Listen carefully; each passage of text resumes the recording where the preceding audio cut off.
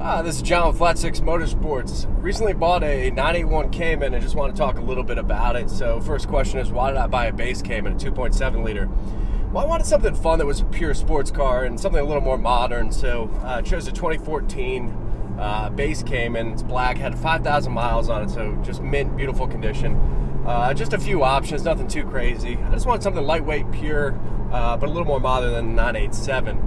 Found a great example here. I own a Porsche Panamera Turbo, tuned with about 600 horsepower, so I already have a fast car. That's a PDK, and I really enjoy manual transmission, so that was like the number one important thing for me, was just finding a car that I could row through the gears, and it's something that's rewarding to drive. And I think that, sometimes having a slow car that you can drive faster is a lot of fun. You don't necessarily need high horsepower numbers or super capable sports cars to have fun. So I wanted to kind of get back to my roots a little bit with this vehicle, and I think it's a good match. So let me talk about some things I do like about the car.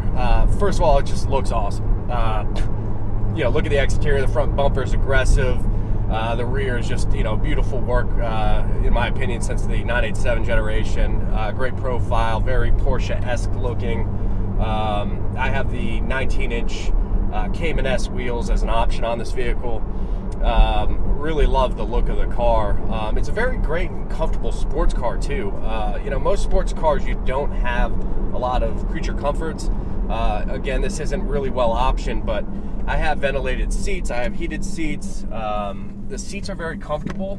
Took it on a cruise back from where I bought it from, and I got 31 miles per gallon on the highway, which is quite incredible for a sports car, but it's something that you don't get out of really sore. Good space for its size, and it just really gives you a great balance of sports car plus livability. The engine too is rewarding. Let me see if I just can bring it out here a little bit. Go down to second gear. You gotta wind this thing out, but here's a quick pull.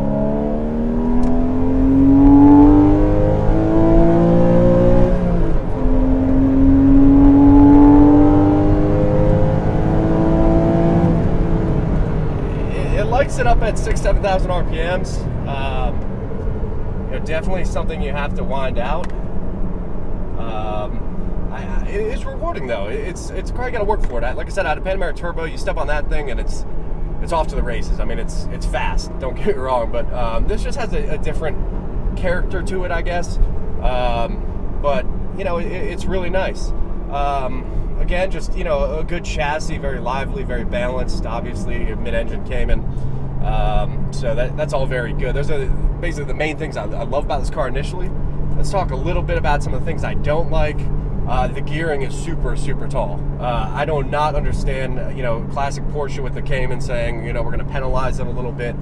Certainly it seems deliberate that second and third gear are so tall. You literally have to wind this thing out an incredible amount to get power out of it. I think I don't know what speed second gear goes up to. I think third I saw like 102, 103 in third gear. For a car that has 275 horsepower and 213 pound-feet of torque, that's quite a lot. If this had a better, closer ratio gearbox, I think it would actually be a lot more fun of a car.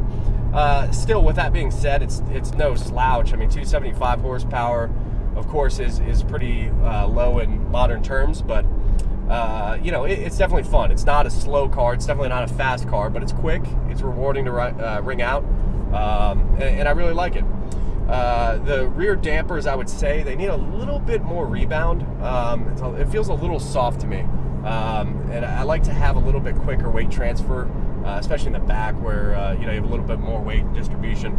We're planning on doing some things to this car, so I think that it will all work out very nicely with some aftermarket suspension, but just from the factory. And I don't know if it's a consequence of being a base Cayman versus Cayman S, might be slightly different tuning with the dampers. Just feels a little bit soft. And again, I wish I had a little bit quicker weight transfer, and that could be settled with likely a sway bar. I happen to think that aftermarket coilovers will do all that I need for it. The brakes are good. I thought they would actually be a little bit more impressive, just reading articles on how good they were. I had a Lotus Evora for a little bit of time, which is a similar car, but very raw. This feels a little bit soft, just overall in tuning, I would say. It just kind of feels a little bit soft. which is a great thing for, I think, most people out there that do street driving.